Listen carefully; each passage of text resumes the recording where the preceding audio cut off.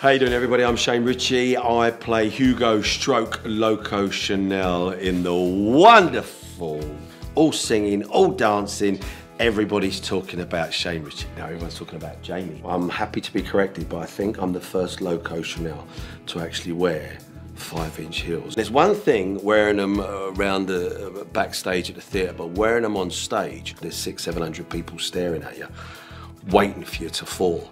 And on my very first week, I did my heel, I kind of lost it. But now I'm spinning, I'm jumping, I'm skipping and hopping in the heels. And that's just in the streets of the West End. The challenge for me, at first, was the quick change from Hugo to Loco Chanelle.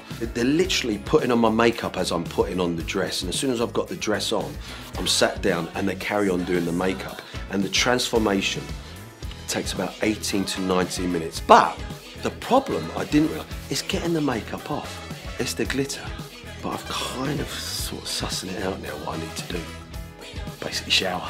Who's entertained me the most in the cast? Leighton, for me, is a guy with the biggest heart and a real massive talent. He has a natural energy about him that makes you smile when you're in his company. I think, as a cast, all of them have got so much heart. So if you want to see me as Loco Chanelle in a dress, playing a drag queen, you've only got 1 month left, so hurry up and get your tickets now.